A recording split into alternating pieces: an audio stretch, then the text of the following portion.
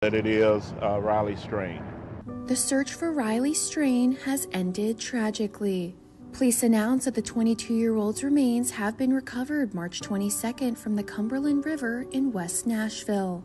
This tragic ending comes 2 weeks after Riley went missing. The University of Missouri student was asked to leave country star Luke Bryan's bar in Nashville during a night out with friends March 8th. Metro Nashville's police chief John Drake reveals in a press conference how Riley's body was discovered and where authorities currently are in their investigation. As they were removing an object from the river, they noticed what appeared to be Riley Strain pop up. The fire department was called in, retrieved the body from the river. The medical examiner's office reviewed the body, and we've confirmed that it is Riley Strain.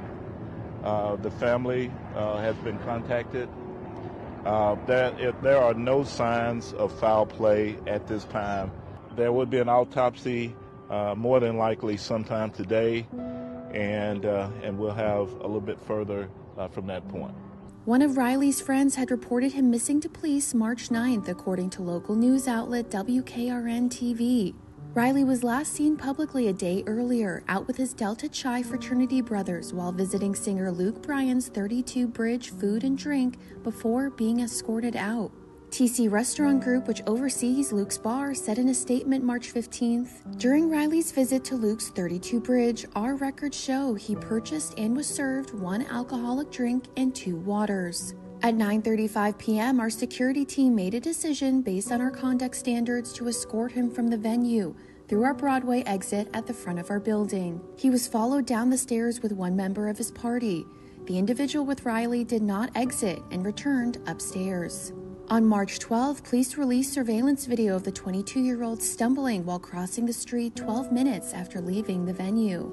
Riley's family then tracked his cell phone location to Gay Street and James Robertson Parkway, less than a mile from the bar, WKRN-TV reported. Later that week, police shared that they had found the college student's bank card at an embankment between Gay Street and the Cumberland River, and that it was the only physical evidence investigators had in the case.